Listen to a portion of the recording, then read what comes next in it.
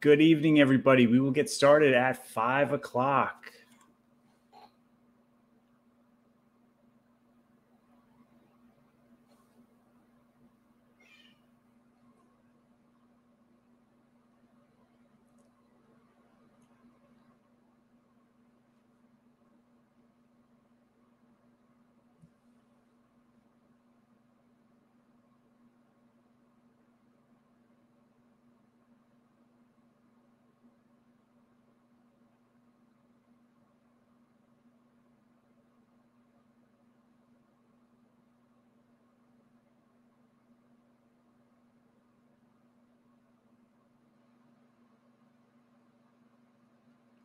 Okay, everybody, it is 5 p.m. Eastern Time.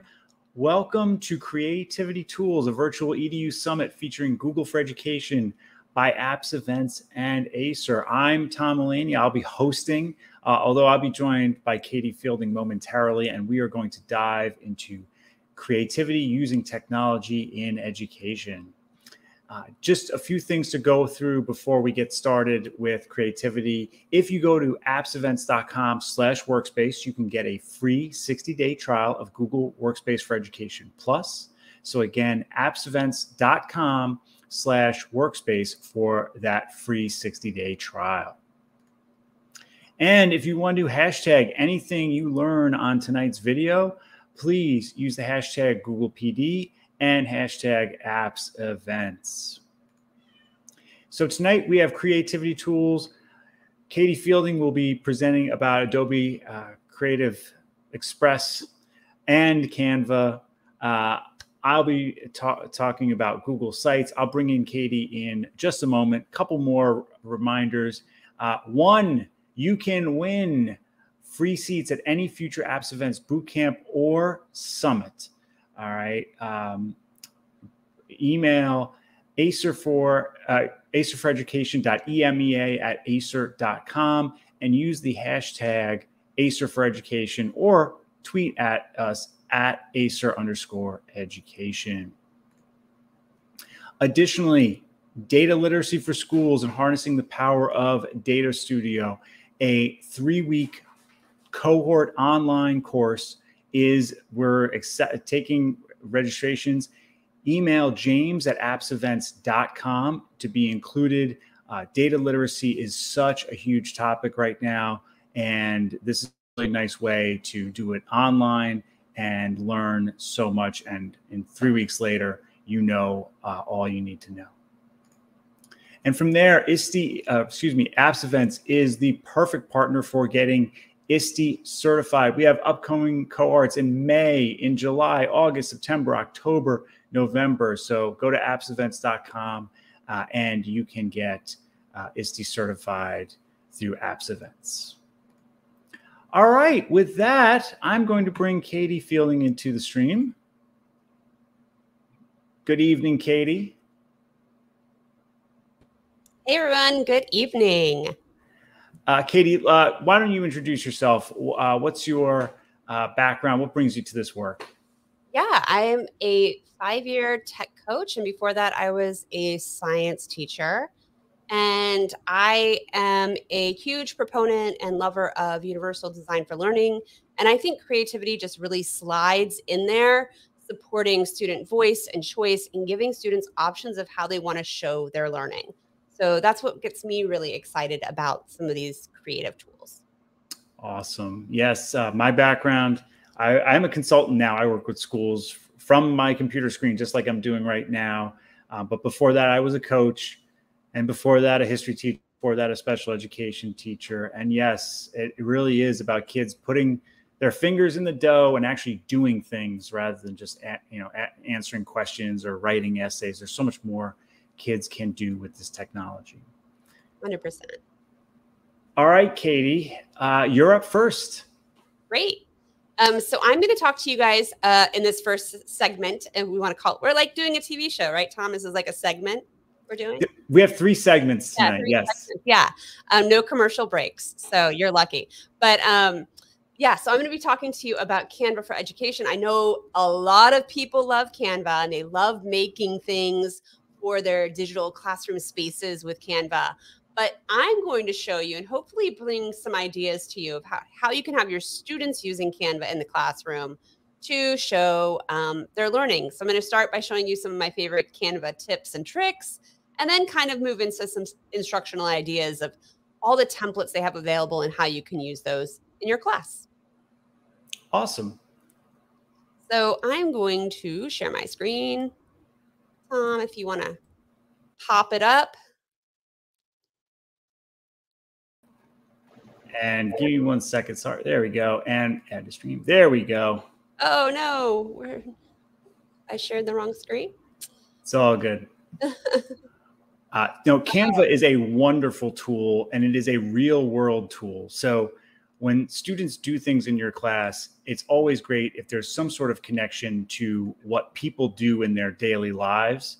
And Canva is that.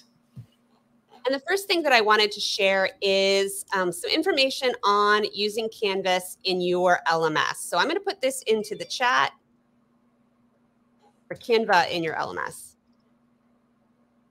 Put this link in the chat. This is on the Canva website. It will show you and tell you how you can get it integrated into Blackboard, Canvas, Moodle, Schoology, I think DTL. So whatever LMS your district is using, Canva can be implemented into it. Additionally, if your district does not have Canva, it is like 100% free. There's really no reason that you should not get it set up for single sign-on for all of your students. And feel free to reach out to me. I can give you some points of contact at Canva that you can get in touch with, and they will help you get Canva for free for all your staff and all your students. It's really something I think every school district should take advantage of. The second thing that I want to point out and recommend is Design School. Canva Design School is a really great resource if you or your students are just getting and starting to use Canva. This first course right here, Canva Design Skills for Students, was recently just released, and it just has videos and activities students can go through to learn some of the basic skills of using Canva. And then there's all different other types of courses here that you can benefit from.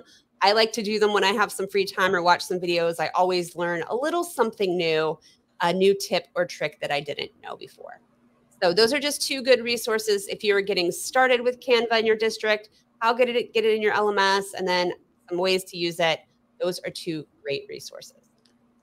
Any CTE teacher or career teacher would love. You're just giving them free curriculum, so that's great.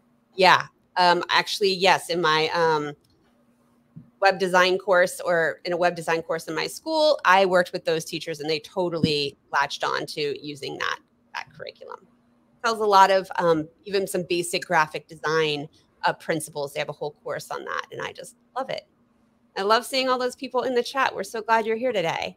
Marika, Tony, John, thanks for coming. All right, so let's get into Canva and the things that we love about it. So I know my teachers love to make buttons and banners and graphics for all of their Google Forms or Canvas pages. Wherever they want to add a graphic, they just love to make it in Canva. And I love that too. But there's so much more that you could be doing with Canva. And what I really want to focus on is how we can have our students using it.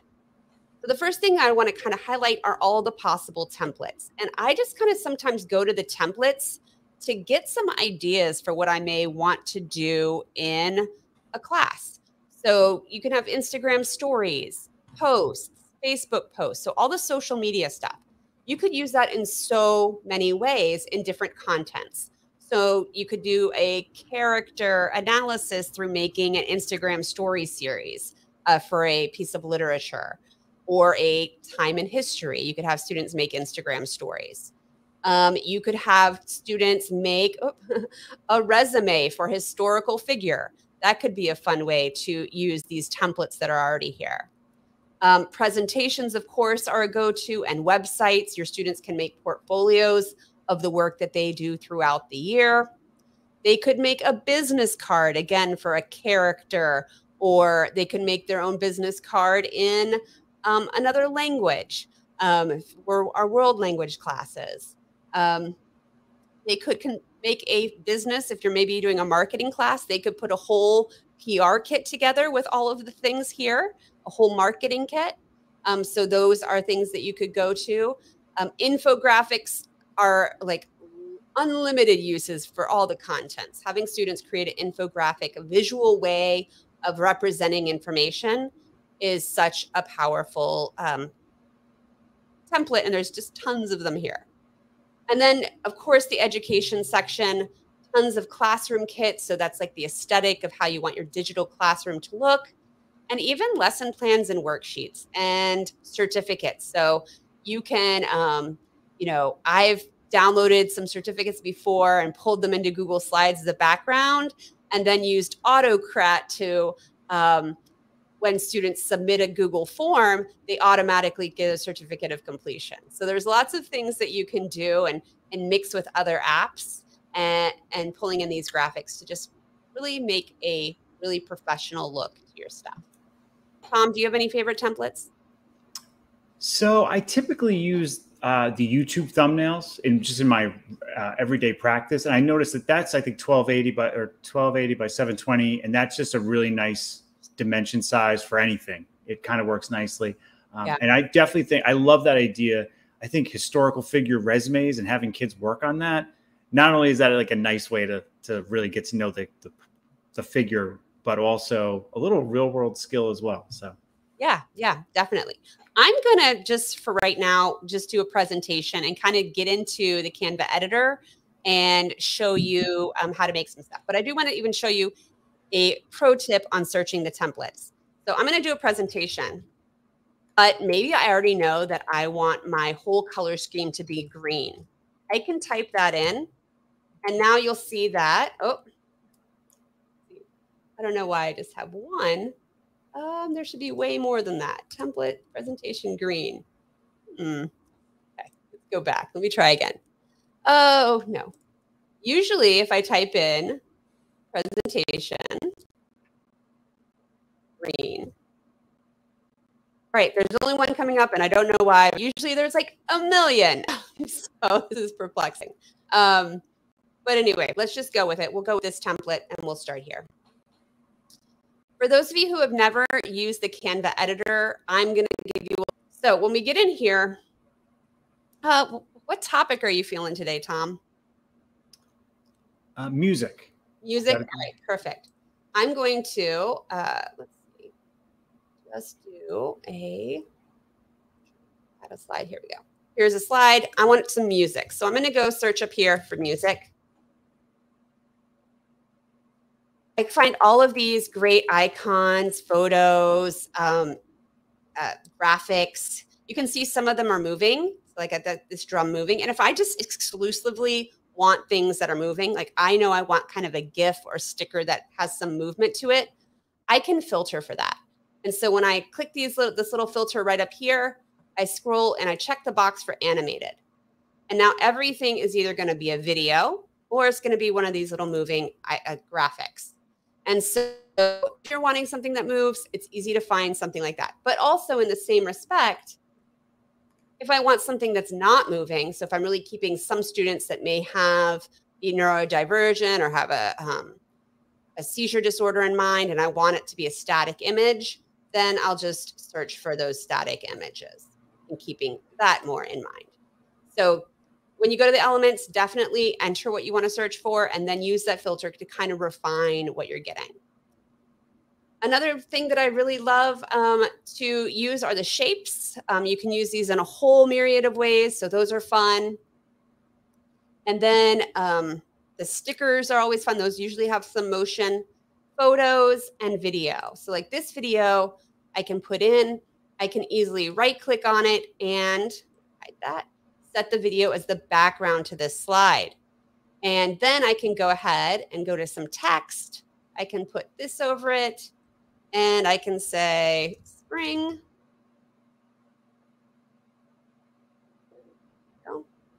So I can put text over the video. And then if I went into like a present mode,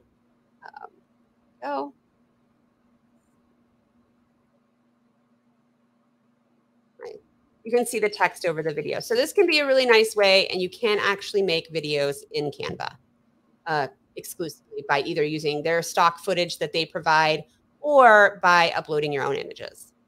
And that's where I'll lead to uploads. So you can always upload your own media, photos, videos, audio, all of it you can upload here. You can see I was recently uploading some images from our school musical.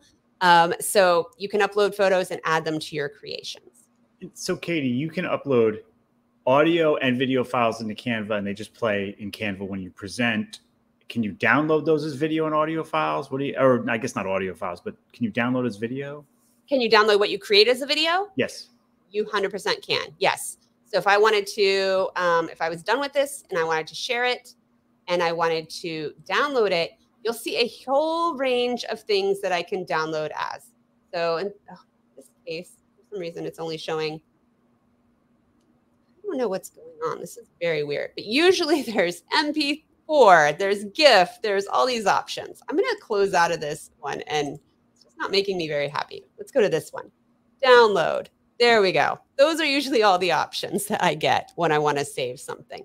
So I can save just images of each slide. I can save a PDF of all the slides together.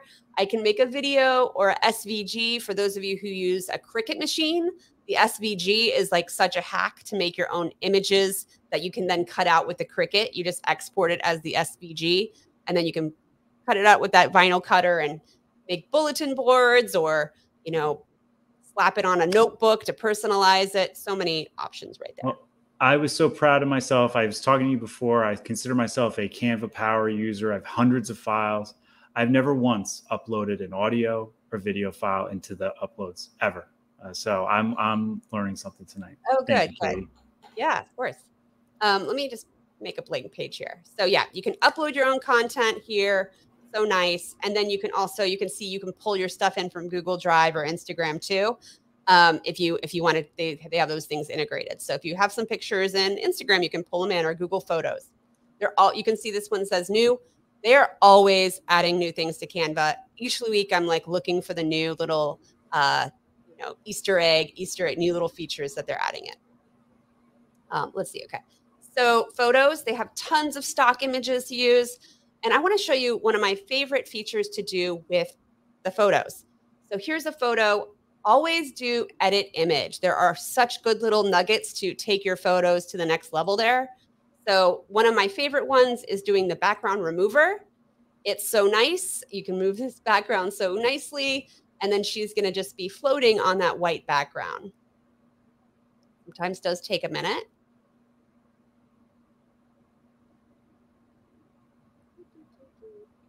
I think this is one of the best background removers that I've used. Yep, there we go. So there she is.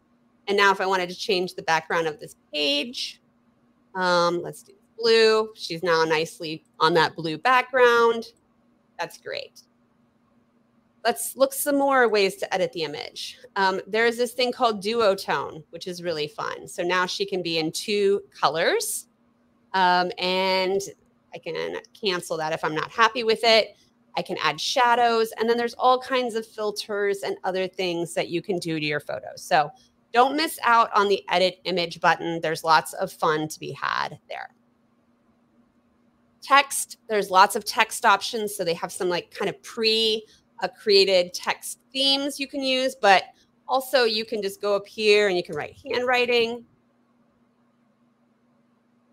And all these fonts will be handwriting. So there's a font you're looking for. They most likely have it or a dupe of it. So if you can't find like the official Nova Proxima, you'll probably find a dupe that will work pretty well. Including my favorite font, Lexend. They have Lexend. Yes, they do. This is another fun thing. This is brand or styles and brand kits. So any brand kits that you create are going to be here. But then they also just have all these palettes, suggested palettes. So if you make a presentation and then you're like, I'm not really feeling the colors, you can come down here and you can just click these buttons away. It will remix everything in your presentation to be in that color palette, and you're good to go. Then the last thing I want to kind of draw your attention to, which is behind my little Loom button, but there's a button right there that says more. You can't see it. And there's some really fun features in the More area. And the one that is the newest and probably most teachers of littles are excited about is this draw button. And so when I click draw, I got some pens I can draw on the page with. What my teachers are loving is the possibility of what you can do when you are here. You go to create design, you can import a file. So I have teachers importing their PDFs, and then the student can basically fill out a worksheet with the pens and markers.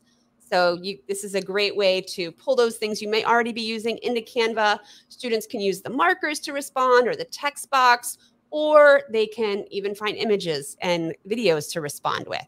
So providing students lots of options in their action and expression of how they want to share the answers to whatever you might be asking.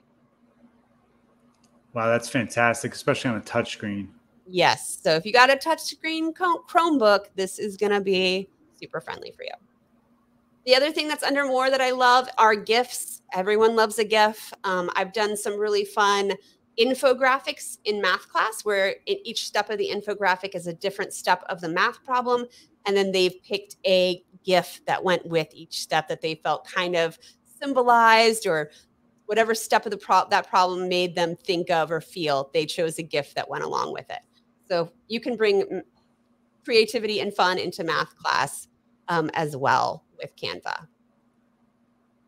And then there's just lots of other integrations here. I love the Google Maps integration. So if you're doing a world language or a social studies project and they want to put a map of, the Colosseum in to their project, boom, there's now a map of the Colosseum in their project. And then let's make sure we got anything else. Those are some of the ones I love the most. You'll see there's Google Drive integration. And then Pixabay Pixels, which are some more stock photos if you don't find what you need in just the regular Canva. But I don't know why you would need those. I just find everything in the Canva area. All right, so I see Heba, she has a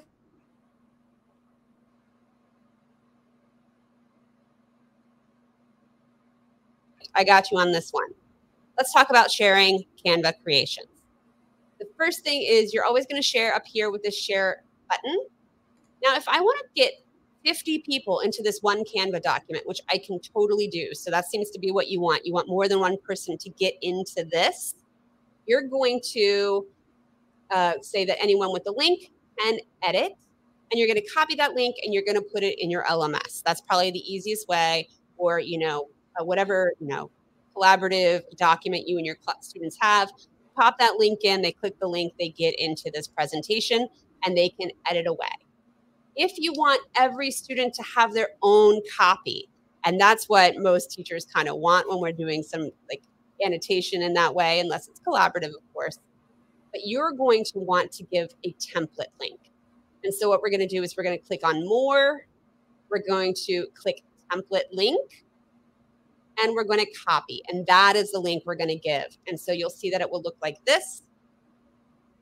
Your students will see this page when it comes up, and they will click the Use Template, and they'll all get their own copy of this whatever Canva creation it is that you want them to have. So you have really two options: get everyone into the same thing, or give them each their own copy. That was a great question. Let's see, what else do I want to show in the editor? I think that might be all for the editor. Those are the big things. Those are my favorite things. I do want to show, let me open a new thing. We're doing music, right? So music, right? And this searches are safe, so they're not going to find anything inappropriate here. So I got these music graphics. Obviously, they are not laid out nicely. So maybe I want this. Maybe I want to line these things up. I'm going to hold my Shift key down and grab these three items, and I want them aligned. And so that's when I'm going to use this position button. So this position button is going to be really useful for putting things in front of other things, so making layers on your graphic, and also for aligning things. So I'm going to do middle, and now you can see that they are all lined up. They're all all have the same center of their item. And if I highlight them all at once, I can resize them all together. So that just allows me to, whatever I have on the page, line it up, resize things together, and your graphic is going to look nice and organized on the screen. And also that layers can be really helpful. Let me show you an example of that. I'm going to get a square on my page. So right now that square covered up those music notes, but I don't want it to cover it up. I want to be in the back like a background. So I'm going to move it backwards. And now those music notes move to the front. And that's how layers on a graphic work. So if you want like highlight something by putting it in the box, that is going to be a really great way to do it. And yeah, Canva is awesome, Jane. I love it too. All right, let's talk about presenting. So oftentimes we'll present. One thing that my school does is we have TVs around the school with announcements and things, and we do all of our announcements through Canva. And the way we do it is we just have it in present mode, but we choose autoplay. So we have it so that each slide is going to be up for 10 seconds on the TV, and it just circles through. So if you're trying to get announcements through your school, like this is a great way. Maybe you were using another PowerPoint or Google Slides, but this, like, again, the animations and the video and stuff, it just kind of takes your presentation to another level. So I think that is some of my favorite tips and tricks for Canva. Now let's kind of talk real quick, because my time is almost up for this segment, about all the things that you can make. And I talked about some, but I kind of want to highlight some others. Some of my favorite, let's go here. Some of my favorite templates to look for are brainstorming templates. So I totally recommend the brainstorming templates. Oh, not on, but I don't know what. Brainstorm. I don't know why it's just searching my things. It's not searching the greater world of Canva. Let me change teams and let me see if I'll have any better luck. Okay. All right. So maybe it looks like it's going to be better. So brainstorming. I have totally replaced my other whiteboarding tools with Canva. So I typed in brainstorm, and here are all the types of brainstorming templates that I can get in. Again, I want my students to either get their own copy or jump into this one together. Sometimes also what I'll do is I will duplicate this slide multiple times. And then what I will do is right here where it says page 4, I will put names. So there's Katie's slide. There's Tom's slide. There's Jane's slide. And then when I give them a link, I'm going to say your name is on a slide. You're just going to jump to that slide and work on it. Then they can kind of see what everyone else is doing, kind of get some ideas.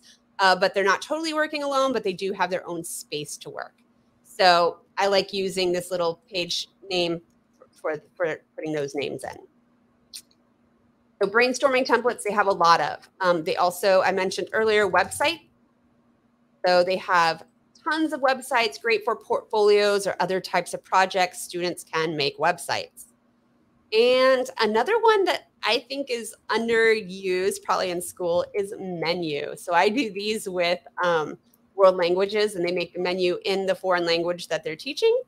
And so again, they get to focus on the content, focus on the language, and not have to focus so much on the creation and the design.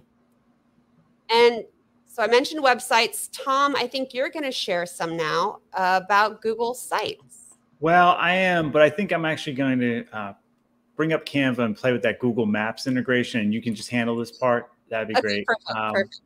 But all right, let me get you off the screen, or your presentation off the screen, and here we go. So we all would love to hear your feedback. So if you have a moment, maybe wait till the end of the broadcast, because I'm about to go and Katie's got another segment. But you can always go to gsummit.link/eval, and you can give us feedback. That was, Kate, you're looking for Katie Fielding and creating with Canva. Thank you so much, Katie. That was awesome. And the templates you shared, there's so many in there. Whew. There are so many. Oh my goodness. Wow. All right. Well, now that we have that, and I'll actually just throw that on the screen again there real quick. Well, let's talk about Google Sites. All right. It is a simple tool that students and teachers can use to create wonderful digital content. Now, I will say this, creating a website is a real world skill. What's not a real world skill is creating bowling shoe ugly websites. So I want, when teachers and students use Google Sites, I want us making wonderful looking, if not professional, then at least eye pleasing. Now, Katie, let me put you on the spot. What do you think is the single most important thing you can do to make a beautiful website? Ooh, picking a good, there's so many things. I think picking a good color scheme can be like the base for it. Oh, well, one, I love that suggestion. We're going to talk about color a lot. I'm actually, though, I think, this is in my humble opinion, imagery. Professional imagery makes a website. Now, I would agree. I know what you're thinking. I don't have a professional camera. I'm not good at that stuff. What do I do? My phone pictures don't come out nicely. Well, what I'm going to tell you is that other people have worried about this and done stuff for you. And the first one I'd go to is Unsplash. All right. When you search Unsplash, you can search it for any kind of images. We'll actually do a different, we'll use my second site for a little demo in a second. But Unsplash is wonderful, professional stock photos. There's another great one called Pexels. And Pexels is all about, it should have inclusive results, meaning that if you search for any one search term, you shouldn't just get white folks and heterosexual couples, right? You should get a diverse mix of results so your students can see themselves in the things that you create and they create. I'll just type students real quick in Pexels and see what comes up. Or it's right when you demo, that's when. Okay. All right. A little diversity maybe could be better, but oh yes. Okay. They're pretty decent. So by the way, if I want to use something I see in Pexels, right? I see something I really like, I want to use it. What's really nice is that I can click this share button and I can get this if I want to cite this. In Unsplash, you get the same thing. And by the way, the actual terms of use are that you don't even have to cite them. I've talked to students about this because, the idea of, oh, you don't have to cite. What I tell them is we don't have to, and we are going to, because that's the right thing to do. And, at the very footer of a Google site, you could just put that, you can copy this, bam, put that in your Google site footer, and you are good to go. All right. I'd also suggest using Wikimedia. Being a history teacher, I make a lot of history themed, different units, whatnot. I'll show you some of those in a little bit. But there's plenty of great historical images, photographs, paintings, if you teach way back, that will make any websites you make pop and look lovely, and you don't have to do anything or worry about them. Now, having said that, we can get these wonderful images from Pexels, Unsplash, Wikimedia Commons. And at the same time, thank you, Jane. At the same time, bandwidth is an issue. So if I'm in my classroom and I have 30 students all going to a bandwidth intensive website, what do you think is going to happen to the Wi-Fi? Or if I send students home and they are, using a Wi-Fi connection that maybe isn't as good as the broadband that we have at school, well, it definitely won't be. It'll be home, not business. So we want to make sure we don't have anything that's too bandwidth intensive. So what do we do? Well, there's a couple things we can do. Image optimizers. Go upload your your images, and here I'll do JPEG optimizer. If I click choose file, I think I can get, let's try this picture here and upload. This is easygif.com. That's one of my favorites. Oh, it's not. Oh, you know what? Let me do it in Imagify. So another one is Imagify. Imagify is a little bit limited. Like with the free account, you get, I forget how much exactly, but it's nice. And you can see here that original is 3.9 megabytes. Hey, Katie, in the future, nothing works. So this one only wants to do 2 megs and bigger. Imagify should work with that. Let me try that one more time. Oh, because I have it in, I need to go to my PNG. This is a PNG. Here we go. All right, let me upload and see what happens now. It's optimizing. Here we go. I click optimize. What I will say, rule of thumb, 1 meg or less. That's just my rule of thumb. If I'm at 1 meg, now sometimes you can get, you're 1.2 megs. Try to optimize it if it doesn't work. And this looks like it's taking a hot minute to optimize it. But 3.89 is probably too big. You don't want a 3.89 megabyte file, image. And that's. Sorry, Tom, we're optimizing to make it more efficient for the website, right? Yes, we're decreasing the size. And here it is. Okay. Oh, I think I had to go a little more ultra. So sorry. I can convert it to different formats. I don't recommend doing that. Typically, here I was able to at least cut this one down by 21% as far as the file size.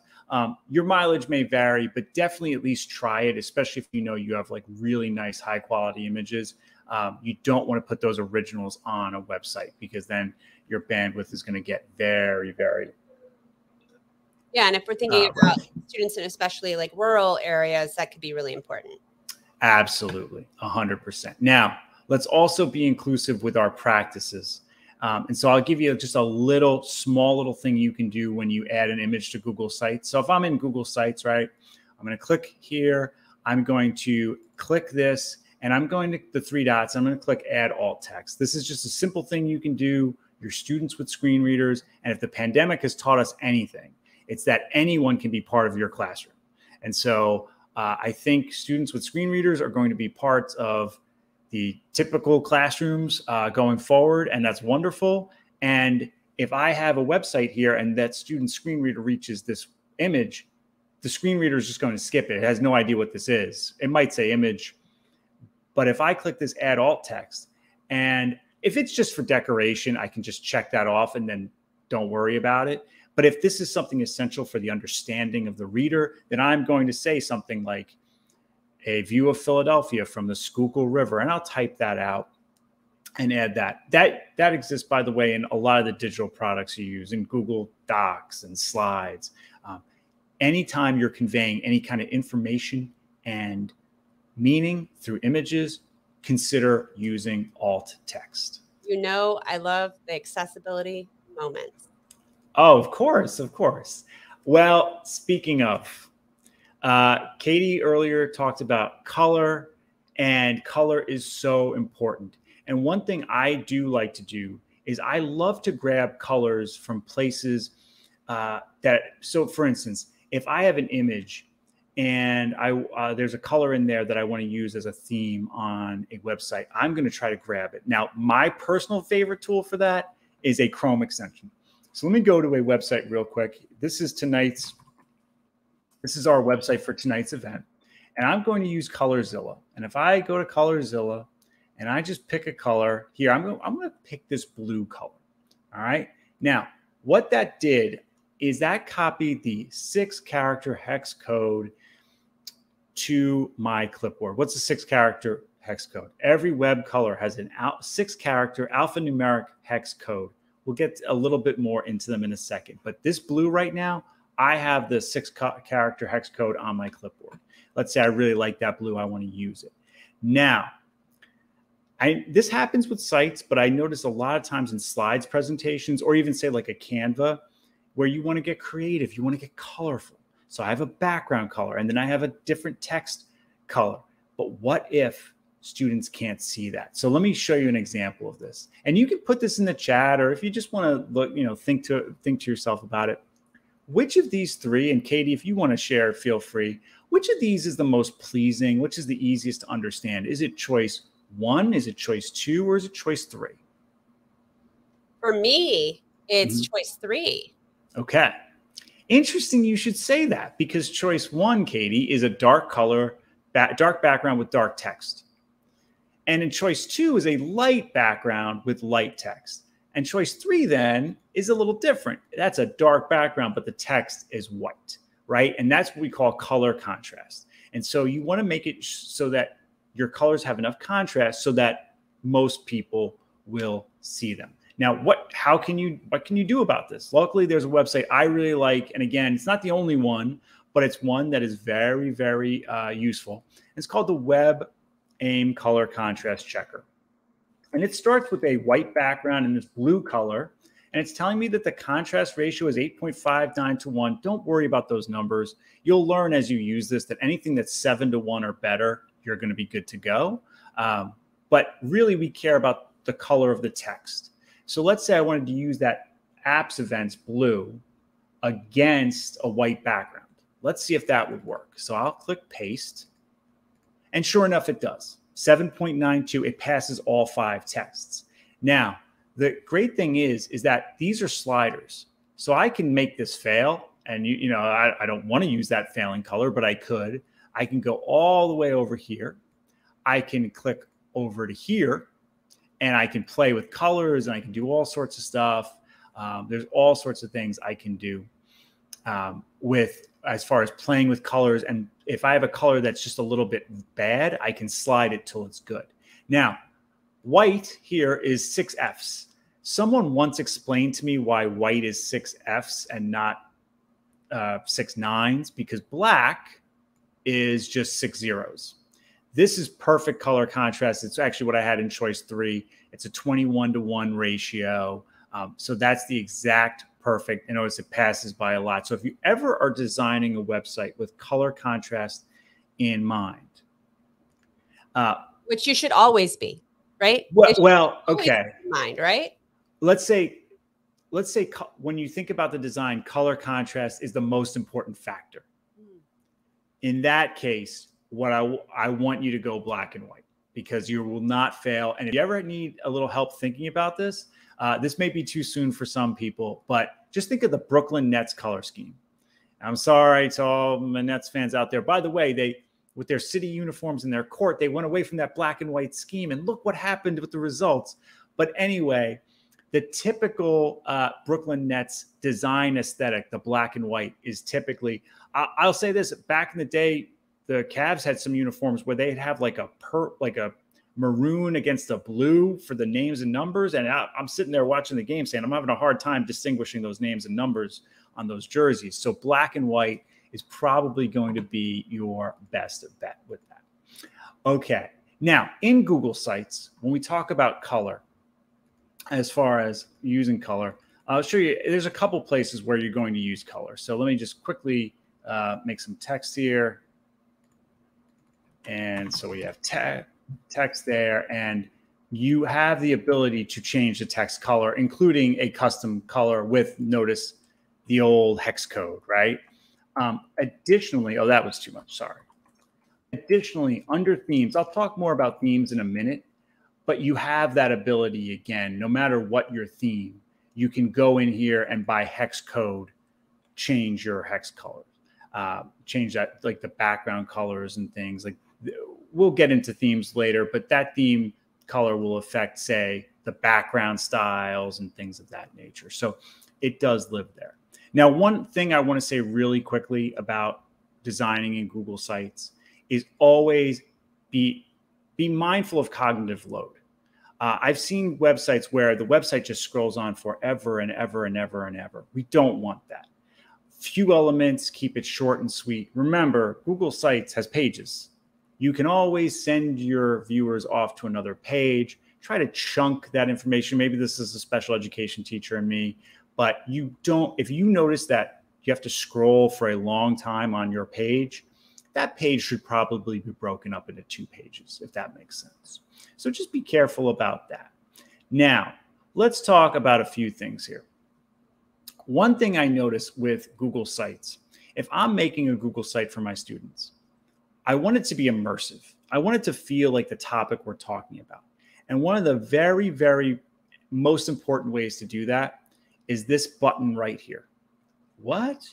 Now, if you notice, we have our Chrome tabs, and I'll give you an example.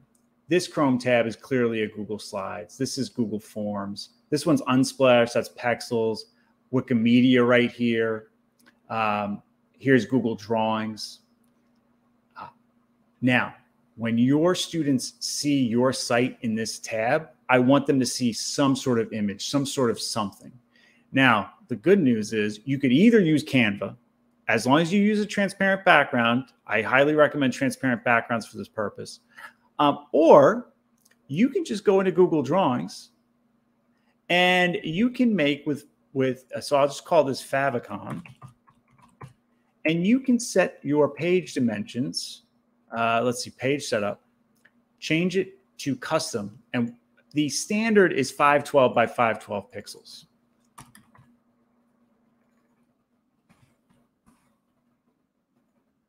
So that way, and now you just design whatever you want, and you file download as a PNG. Where is that? Download as a PNG. Now, why do I say that? Because if you don't do that, it's going to have that Google Sites favicon. That, to me, that's not immersive.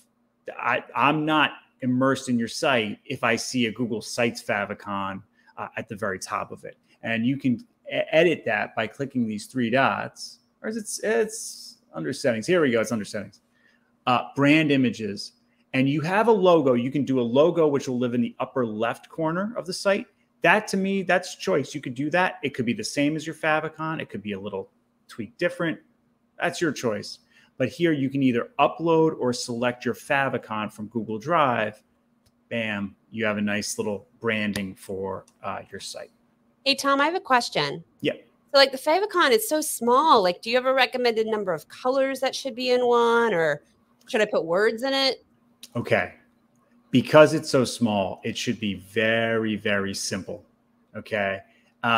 You can get, like I'll give you an example. This apps events one, one's pretty nice. It's got 4 colors.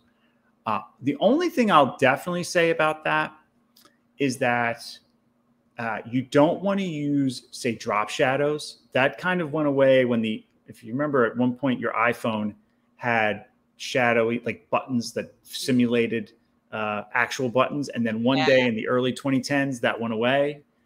So right now, drop shadows and whatnot are just kind of out of vogue. But it's simple. Simplicity is definitely, text will not work. Text is not, you're not going to write out your logo in text. It will not work. That makes sense. Now, speaking of that, I want to talk about design as far as the front of your page. Now, I notice this a lot in news articles, but this applies to websites too. I'll give you an example here. This is from Eater, New York. Notice the very top of this article is a big banner image. Right now, big banner images are kind of in. Again, they often are in news articles, I notice, but if you want to take advantage of that, so here under header type, you can go with large banner or cover. And again, I would go with an actual image, but don't change the image, and then there you can select your image, whether it be Google Drive or you upload something. But feel free, you can go with a nice big banner. That is something that is in at the moment. Now, having said that, so here, I'll actually just really quickly, let me change the image here. Let me select an image. Now, you know what? Let me go real quick with just one of their standard ones. I don't recommend it, but let's pretend we did that.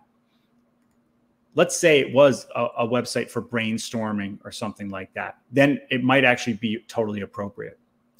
Now, having said that, notice right here, there's a readability adjustment.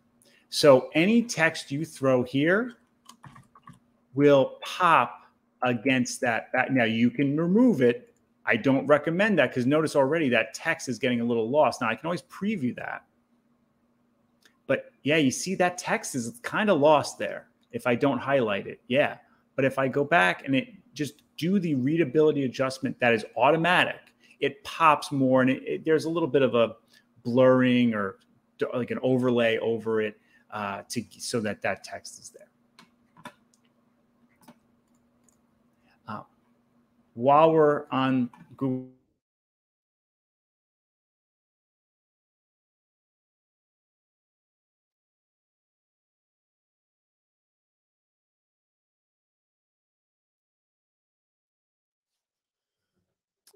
Did we lose Tom? Hmm.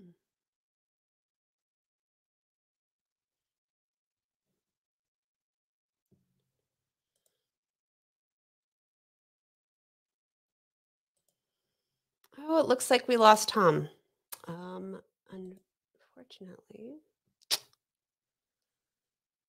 he's driving the ship, so I can't stop it.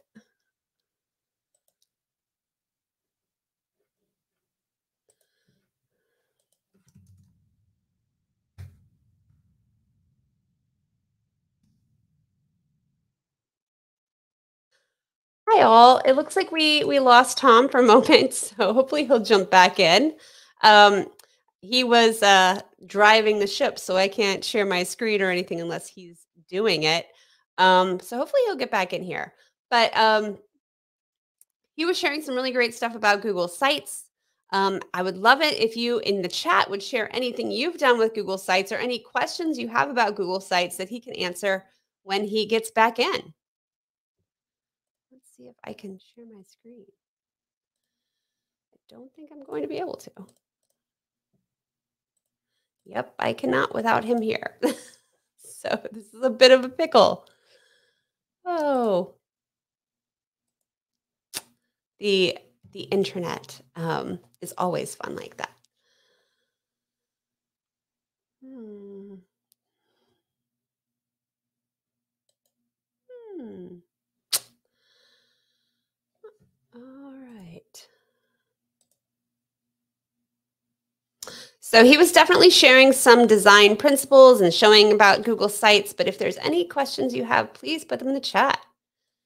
Oh, digital portfolios, Tony. Yes, I love that. I love that. I was in a class, a game design class today, showing those students how to make portfolios. And now they're going to spend this last part of the year filling it with all of their creations, game creations that they made throughout the year. So portfolios are such a good use for it. I will pop into the chat a very simple Google site that I made recently, and that actually has some resources that you may be able to use. And so this Google site is called My Dig Life, and this is a site I made to house some one-sheeters that are talking, and I made them for seniors that are about to graduate. They're about to go off into their own digital life. And so there's an email, a one-sheeter, cloud storage, notes, uh, what else? Calendars and to-do lists. So I did a series of workshops for our seniors. Each week, we went over a different topic, and these is kind of the notes I provided them. So please feel free to use this with your students. I think it's really important that we prepare students not just to be good digital citizens, but also to be really good at digital literacy, so we can know what is going to be um, you know, safe tools to use, what's going to be not. We've kept them in school, we've kept them in this little walled garden, but they're about to be out in the big bad world. And in a way, I'm so jealous of them and their ability to get started in their digital life and start their whole system. So I just wanted to give them some guidance. So that Google site hopefully is something you will be able to use. Let me check in and see if it looks like Tony said that there have been bad storms in the area. They lost power at school, which is nearby. Okay, so that might be a little bit of a pickle because I'm not going to be able to share anything if he doesn't get back. We might just need to end the show, unfortunately. Let me see if I can message him. I'm just going to go off camera for a minute.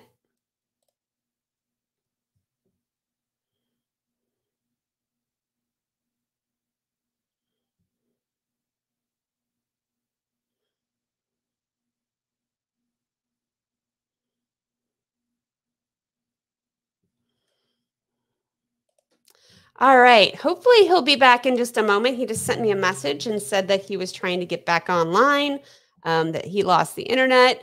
But yeah, Google Sites can be used for so many things. Yeah, I will share the link that I just said. I thought I shared it in the chat. Maybe not. Yo, it is mydigilife.com. So I'll put it in again. There you go. And that is just some resources. And there are Canva templates for each of those pages that you can then remix and make your own. So if you see something in there that you're like, oh, I would actually add this, please do that. Please do that. Once he gets back, hopefully he'll be back soon. Tom, are you there? Nope, still not here. This is what the internet is, right? Oh, goodness. What else can I talk about without a visual, right? It's so hard. I'm going to be talking in just a few minutes about Adobe Creative Cloud Express, which you probably knew as Adobe Spark. They changed their name just a few months ago. If you love Adobe Spark or Adobe Creative Cloud Express in the chat, let me know. Let me know what you've done with those. I love it because Canva is like all the things. And sometimes for some of our students, it can be overwhelming. Canva has too many options. I like Adobe Spark because it's a little more reined in. Students are either going to be making a post, which is a graphic, or a page, which is a small web page, or a video. So kind of a limited set of 3 things, but there's still templates for all the graphics, but there's kind of just 3 buckets that things fall in rather than Canva, which is everything and can be great for some students. But I find that our L students really thrive in Adobe Creative Cloud Express. So if he gets back here, I'm going to show you how to make pages, posts, and videos. I'm also going to show you how to make a brand kit and some of my favorite design tools. But if he doesn't get back, I guess that's not going to happen. Let's see. I guess next time they should make 2 of us hosts, or maybe the person without storms. Let's see. I really love all of these creation tools because I love universal design for learning. And if you love universal design for learning, let me know in the chat. And if you don't know about it, please go instantly to cas.org and learn about universal design for learning. Let me find a... Hey, Katie, I'm so sorry. You're back. I'm back. Yes. Whoop, whoop, whoop, whoop. I was trying Oh to my goodness. show without being able to share my screen. I don't think it was. I am so sorry, Katie. Oh, good. So, oh my goodness, we're running a little short on time with my Google Sites. I'm so sorry. I'm just going to show you a couple things. Take a few more minutes, Tom. It's okay. All right, let me bring up my screen and then we'll go from there. I have a few things kind of picked out that I wanted to demo real quick, and then we're going to go on. I'm so sorry, everybody. Let me share my screen. Hold on. Share screen. All right, here we go. All right, so thank you all for hanging with. Sorry about that. I want to show you a few things. One, now in Google Sites, this is a relatively new update, but you can basically use all the fonts that you have in Google Docs or Slides. Okay, so this one is one, what is it, Special Elite. I like this one. This is a digital escape room about the Cuban Missile Crisis. And so like this kind of inky typewriter, I really like that. And whatchamacallit, yeah, so that's a really nice one. So take advantage of that. I often use Lexend. By the way, the effect on this banner image, this cover image, we'll talk about that at the very end. The other thing I'd say is a couple things. One, collapsible text. So if you know, remember we talked about cognitive load? One way to break that up a little bit is if you have some text, just make it collapsible, put a little title at the top. And that actually, that's a little bit like that drop down in Google Forms where it can kind of like hide the 100 different or 50 different states or 180 countries, right? So collapsible text, really nice. The other thing, buttons. So in your Google Sites, you can add buttons. If I click insert button, and one thing I'm going to say about buttons, when you work with kids, buttons should pop. So it is the one chance to tell kids, guess what, kids? You can drop You can go all caps, have at it, all caps. Buttons should be in all caps. From there, I would say take advantage of image carousels. They work best for landscape images, but image carousels are very nice. You get that little dot at the very bottom, and you have the back and forth. Definitely take advantage of those. All right, with that, I did want to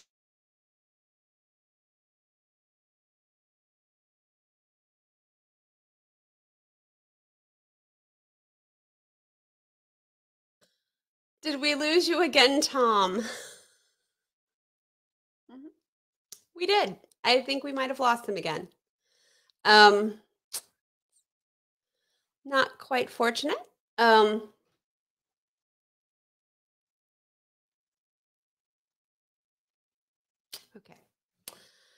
I'm going to, in the chat, I'm going to put a link to some Adobe Spark resources that I have, Adobe Creative Cloud resources.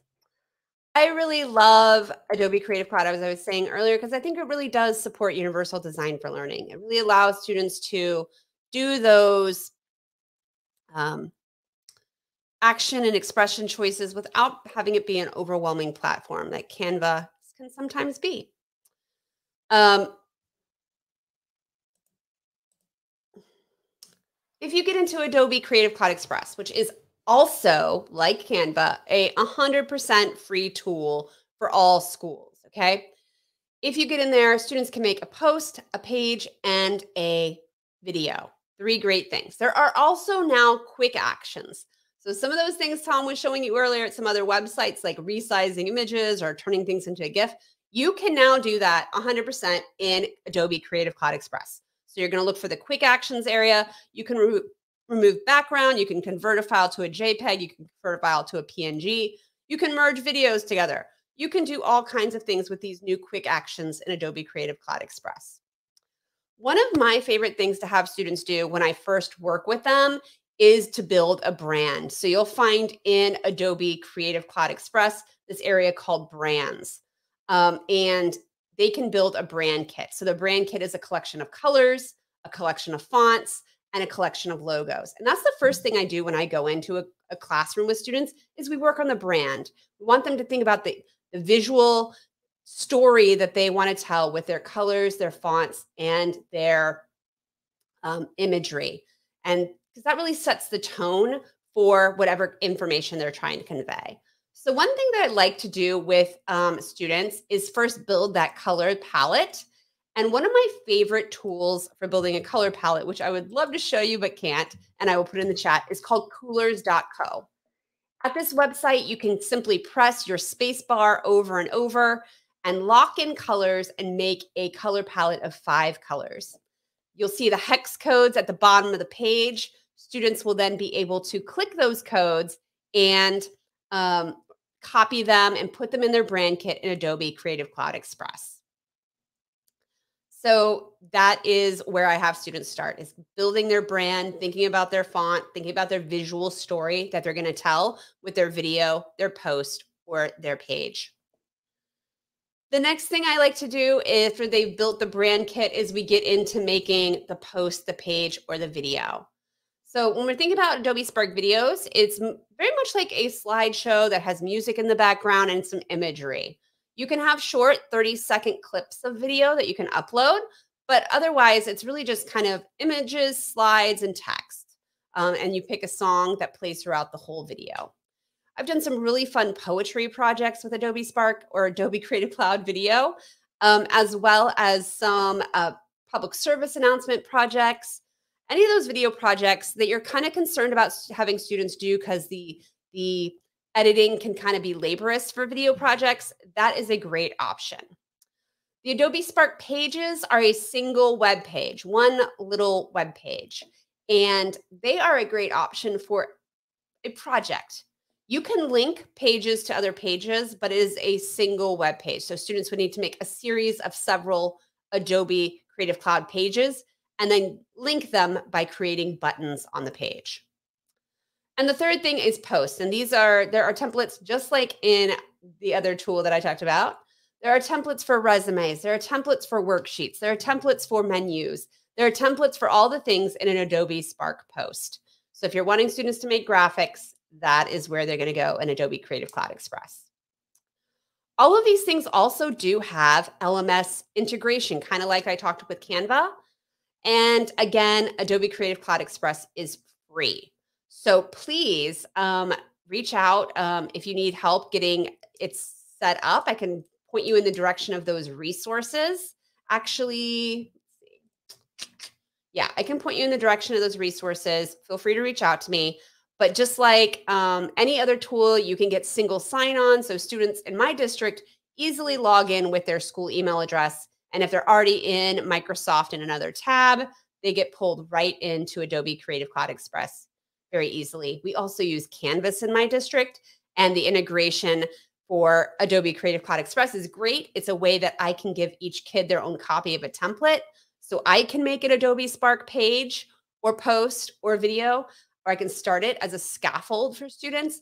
And then I can use that Canvas assignment to give each kid their own copy of that template. And then they go to work and they are able to then turn it into Canvas. So Canvas integration or other LMS integration, perfect. And now all of these quick actions are like my favorite thing. They also have a collaboration with Wakelet. So if you're a Wakelet lover, there is a way to create a Wakelet post in here. And also if you are in Wakelet itself, you'll see Adobe Creative Cloud Express as an option. So just so many things that you can do with these Adobe tools. They're kind of definitely a gateway to the professional level Adobe Creative Cloud that some of our students will start to use in secondary school, in our upper secondary courses for editing photos or making graphics with Illustrator. So Photoshop, Illustrator. This is kind of the baby pre-version. So kind of getting them thinking about designers without all the complications of those tools. And yeah, Tom, you're back. Yeah, I'm sorry, Katie. I think maybe at this point we should probably just have you share your screen for a little. We'll wrap up and we'll go from, we'll have you do Adobe and we'll go from there. I'm so sorry. Perfect. I guess my screen's ready to go. And if you want to put it up there, perfect. This way, if you fall out, I'll be here. Awesome. Yeah. So I already talked a lot about Adobe Spark, but just no visuals. So let's kind of do the visual piece. So here's Adobe Creative Cloud Express. Oh, hold on. Yep, hold on. Remove edit stream. Sorry. Yep. So here's Adobe Creative Cloud Express. If I click the plus sign, that's where I always tell students to start from. This is where they can get to those pages, posts, or video. You'll see video. These are all the Adobe Spark page. And this is the post. Then all those quick actions I talked about. So some of those things that Tom showed you other tools for, you can do that right here in Adobe Creative Cloud Express, resizing images, converting PDFs, converting, trimming videos. You can do that all now right in here. I want to show you that the brands piece that I talked about earlier. So I talked about having students pick their color palette and fonts. You're going to do that in the brands area. And so if I click create a brand, I'm going to pull in those colors. So the first thing is a logo, but that's the step you can skip. And I often have students do skip that. Now we're colors. And so I had shared earlier when I was talking about coolers, and now you can see it. One of my favorite little design tools. Every time I press the space bar, the color palette will change. And if I want to lock in a color, like say I like this color, I can lock that in and keep changing the other colors until I get a whole palette of 5 colors that I want as my brand. I can then copy these hex codes and bring it over to Adobe Creative Cloud Express, pop that hex code in without the extra hex, and save it. And now that is going to be the main color of my brand. Then I can choose my font. There are some fonts here already available. I can also go to some websites where you can download fonts like dafont.com, and I can pull those font files in myself. So I could click this and say add my own fonts. It's going to ask me to look for that font file on my computer and pull it in. And that's what it takes to create a brand. The brand is really useful for making the Adobe Spark pages and posts. Let me show you.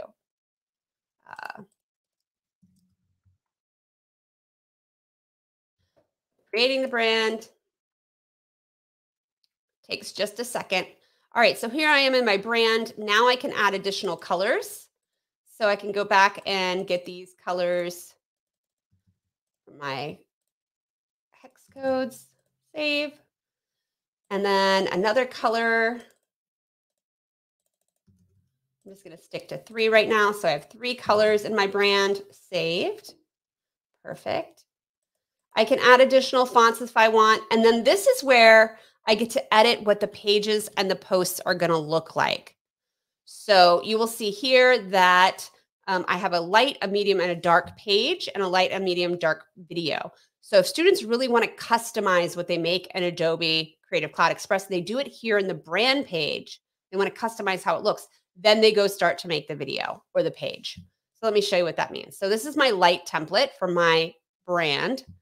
And I can have the font here. I can change how I want my pages to look here. I have my colors. I can change the colors for my brand kit. And maybe I want, let's see, Lato Bold. I can change the fonts.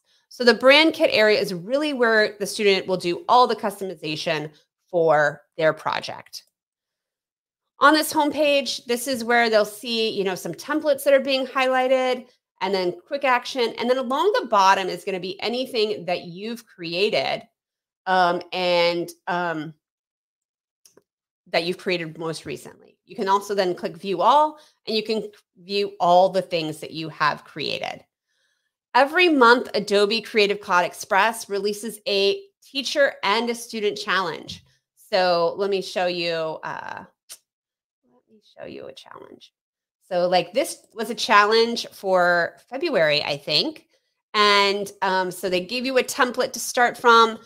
And I created this poster. And actually my poster, they actually printed it for me and sent it to me because I kind of won. I was one of the winners of the challenge. So definitely look on the Adobe Creative Cloud Express or Adobe for Education Twitter every month. We're about the end of April, so there's still a few days left to do the April challenge. And the May challenge will be just around the corner. I've got a couple more things to show you. Projects. You can also create folders of your work here. This can be a nice way to keep your things organized. You can also see things that are shared with you and anything that you've used recently. So projects is where to go. Libraries is a way that you can share things with students. So if you can create templates in a library, and then you can share those templates with students who can then copy them and use that template to start from. So let me show you an example. So I want to create a library. I'll call it Apps Events. So you'll see I can add a template, so I can look at all of my projects that I've done. I'm going to just select this one. And now I'm going to call this February template.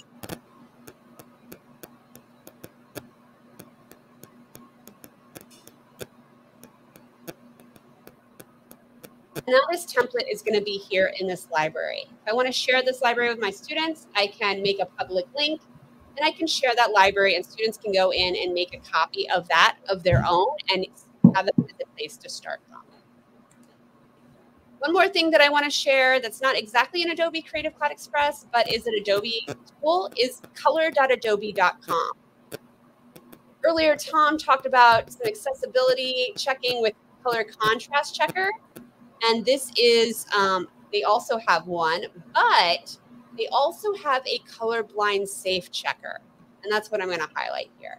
So if you have students in your classroom that are colorblind, and I wanted to show you just like, okay, so let's make an interesting color palette. All right, so I'm not colorblind, so I see these as 5 different colors. But if I am colorblind, and you'll see these shows you the 3 most common types of colorblindness. This color, and this color, for these 2 types look kind of just the same shade of different different shades of the same color. They all kind of like a golden color. And so we have 2 blues and 2 golds. So if I have this type of color blindness, I'm just going to see blue and gold instead of this wide array of colors. So if you're designing something, especially that's part of like maybe your school's PR, something that's really going to be in the public on your school's Twitter or something, it's really nice to run those colors through a color blind checker, because color blindness is actually quite frequent. And so you really do definitely have members of your school population that that have color blindness, and may, especially if I was to put these pink letters on a blue background, they wouldn't be able to see it. It would just be blue. So your message is not going to get across. And our goal with any type of PR is to try and get our message across to as many people as possible, right? And so if we're cutting out a certain percentage, those that are colorblind, that's not great. All right. The last thing that I want to share with you is one of my favorite little hack tools is Undraw. And Undraw is a great place to go to get some imagery for your Google sites. This is open source, and you can use this without attribution if you want. But what you can do is click Browse Now, and you'll see all these little graphics that are just great. They're cute. But if we go back to that hex code and matching, whatever our website is, I can go up here and I can pick whatever shade or pick color that I've chosen for my Google Sites website theme, and I can pull that in right there. So then I can just click on these images and download either as a SVG or a PNG and put those quickly in my PowerPoint or a website for a cohesive look. I really like to try and stick to one artist when I'm using graphics for either a presentation or a website. So it all looks very professional. It looks cohesive amongst all the pages. And that's just one of my design tips, is cohesion is really important. All right, back to you, Tom. Awesome. Well, thank you, Katie. And I'm hoping that I hope I will stick around for the rest of our time. Fingers crossed, who knows? But real quick, I'm just going to share one real quick tool. And if you notice in my Cuban Missile Crisis Digital Escape Room, I have this, it's technically an animated GIF, but I took an image, and if I go to the preview, it gets cut off here, but in the preview, it should look, there we go. You see this, and there's those lines going through like it's an old film, and then, you scroll down and you get your special elite text and whatnot. I did that with a website called Lunapic. Lunapic.com. It looks like it's a website from 1997. But when I upload an image, let's upload an image into it. And when I do that, I can add all kinds of effects and animations. It's really, really nice. So, I mean, there's a whole bunch of tools you can use to edit, but just really quickly, if I go to art, and let's say I go to here, I'll go to floating, and it gives it like this effect that I can then, you see there, boom, I have this one effect, and I can actually reduce the amount of the effect. And I can also add some animation. And I'm trying to remember which one the Cuban Missile Crisis was. I'll do pouring rain here. Oh, there it is. I don't know if you all could tell, but it actually is kind of raining there on the image, which is kind of cool. And actually for what the image is, that's kind of like appropriate. So it's just this thing where you can take images you have and just bring them to life in a way that maybe you wouldn't earlier. Oh, and by the way, so Katie, if we have My Digital Life, awesome. Awesome. I think the two things that I would point out if I'm going to do Fashion Police. But based on what we talked about, I would love to see a favicon here. Oh, and by the way, because you're using that typewriter font, you might be able to match the typewriter font here. That I feel like is more kind of your choice, like that's like your call. But right. And then of course I want to see all caps for all these buttons. Give me those all caps, and then I think that would be my makeover tips for that, my home renovation for your website there. I mean, I love a makeover, so I'll take that. I love feedback. It's like iron sharpens iron, right? We get better with feedback. And by the way, I love that you were very excited about my black and white suggestion. You thought that was a great idea. Yes. Yes, I want. Yes, but that's really cool, and it's just such a cool thing that you're basically using this website to kind of teach your high school students about their digital lives going forward. Correct? Yeah. So this was more of a repository to share it with other teachers so they could use it. But these one-sheeters that I share are a resource to teach outgoing seniors about their digital lives. They have this like exciting opportunity. I think it's exciting to kind of start their digital lives, their adult digital lives, and thinking about, email, which they'll use for banking and all those types of things, and how to they've been given addresses, their whole school life. And they probably have a personal address, but maybe they need a personal professional address. And they need to think about like how to distinguish, what to email and, where to email and how to organize and all those things that, don't necessarily get taught. Yeah. And if you please feel free to share any favorite creative tools in the chat. For sure. And by the way, I think I know what this was made. Am I wrong to guess that this one sheeter was made in Canva? It is. And at the bottom of the page, you'll see a link to a template where if you want to take that and make it your own, you will be able to. Oh, there it is. Canva template. By the way, I that whole sharing using the template, that was fantastic. Oh, that is so cool because the templates are a game changer for sure. And that is a feature that you get in the education type of account, but would be something you would have to pay for in a premium account. So it's just can't do the template in the regular old free account. Awesome. And I'm seeing some sort of typewriter font and a Lexend font in here. So lovely. Yes, I am an elder millennial. So I was trying to hack the My So-Called Life logo with the My Digital Life logo. Okay. And, so that's what I was kind of basing it and remixing it on. And so, I just kind of used, I like to stick to 2 fonts whenever I make something. So I like to have like a font where it's readable, like Lexend, and then kind of a decorative font. But I still try and stick to decorative fonts that are very legible. I don't like curly fonts because those just aren't as accessible. It's a wonderful design tip. Thank you, Katie. Yeah. All right. With that, let's so if you want to give feedback to either me on my Google Sites session or Katie on Sparking Up Your Life with Adobe Express, please use the eval link gsummit.com, or excuse me, sorry, gsummit.link/eval. And while we have you, definitely take a look at the Acer Chromebook range. It ranges from 11 to 15 inches, which has those traditional or that 360 form factor, rear and world-facing cameras. So cool for students to document what they do at school. And everything we talked about today can be done on a Chromebook. So that's good. Yes, all web-based. Exactly right. Yes. And it comes with a stylus too, and it is super ruggedized, which in schools is a very, very important thing. All right. Now, for apps events, you can always go to video.appsevents.com. You can go to YouTube, to our YouTube channel to watch this and other educational videos. You can also take a look at the International Schools Podcast. Check that out on Podbean or at the internationalschoolspodcast.com. And we want to thank you, our premier summit sponsor, Acer.